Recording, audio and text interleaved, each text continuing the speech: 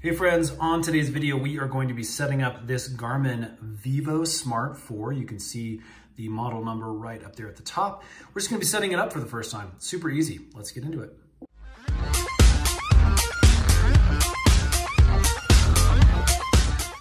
Okay, so the first thing we need to do is actually make sure the watch is charged. If it is charged, you should see this little setup screen right here.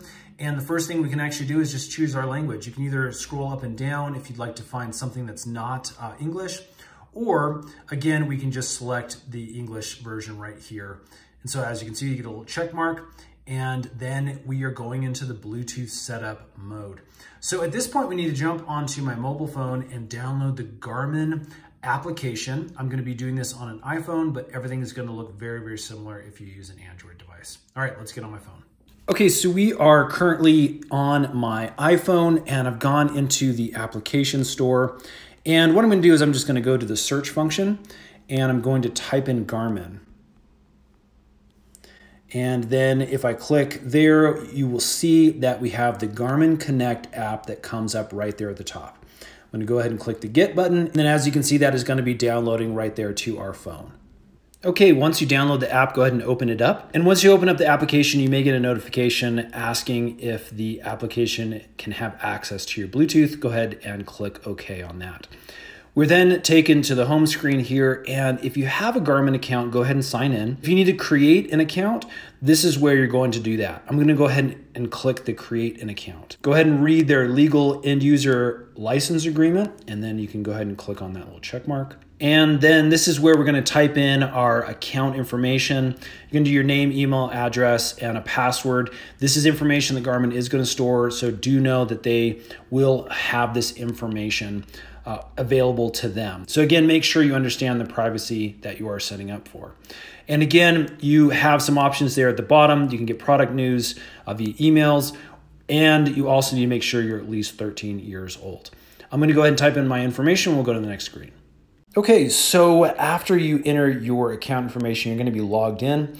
And the first thing we are going to come to is a screen that is asking for permission to connect with the Apple application Health. Now, again, this is native to an iPhone. It's going to be a little bit different if you are using an Android phone. So you can kind of go through and you can basically select all of the individual data that you want to sync with the Health app. And I'm going to skip all this at this time, and we can click the Don't Allow button up top. If you do hit this, you can see a little Allow button opens at the top right-hand corner. Again, I'm just going to skip this for now. So next, we're going to be looking for the 6-digit PIN that's going to be on the device we're trying to connect with. If your watch has defaulted back to the home screen, simply click on that language button again, and it will go back into that Bluetooth mode. Once it's in Bluetooth mode, I'm actually going to go ahead and click the connected.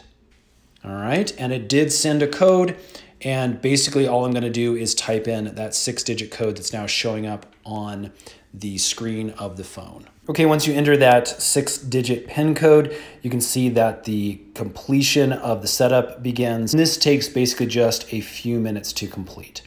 Okay, as soon as the pairing is complete, you'll see a nice big check mark.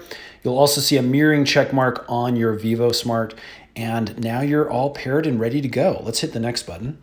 Now, a few of these things that we're going to be going through are more for your online profile and your application profile with Garmin.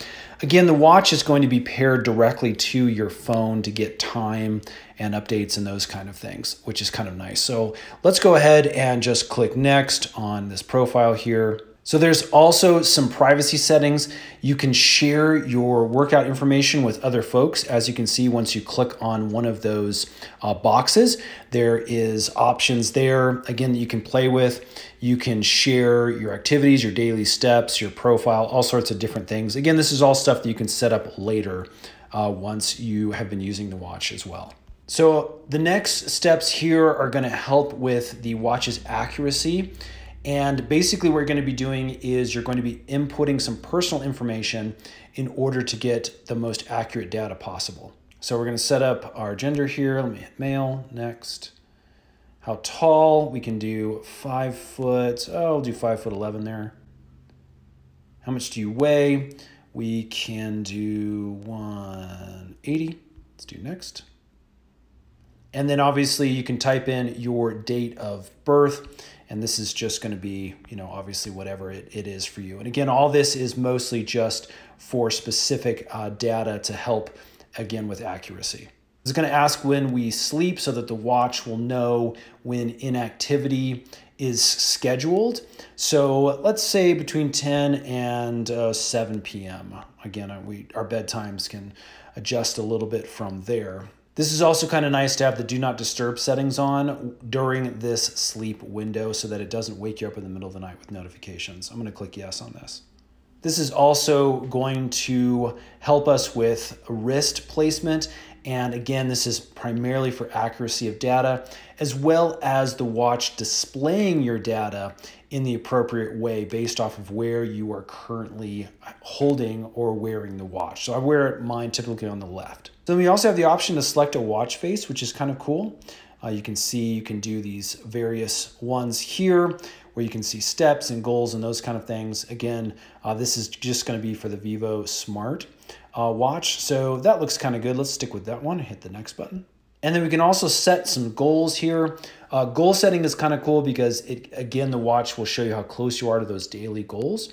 You can do goals for steps, floors, climbs, and obviously intensity of workout for the amount of workout minutes that you're looking to do every day. Again, I'm going to skip this for now. I was going to ask for location permission. I'm going to skip that at this point. And then this is also asking for calendar access so it can sync up with your calendar. And again, we'll be able to show you your daily tracking if you have gotten your workouts in. I'm going to skip for this as well. So the other thing that you do have to manually do is make sure that you're opening the app routinely so that your workouts and your watch data will sync with your phone. So let's go ahead and sync it now. And this is probably going to go pretty quick. As you can see, it really did go really quick because it didn't have very much to sync.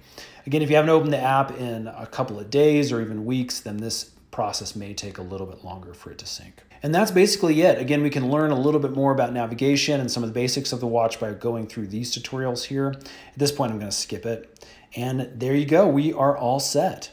Okay, so there you go. That is the setup process. Again, there's a few more details. I highly suggest you get into the app and make sure you customize the watch for your specific needs. But hopefully this has helped. Friends, if it has, would you guys please hit that thumbs up button for us? It lets us know we're making helpful videos. Subscribe because we're actually going to be making a bunch more Garmin tutorial videos, and those are going to be coming out really, really soon. Thanks for watching, and we'll see you again on the next one.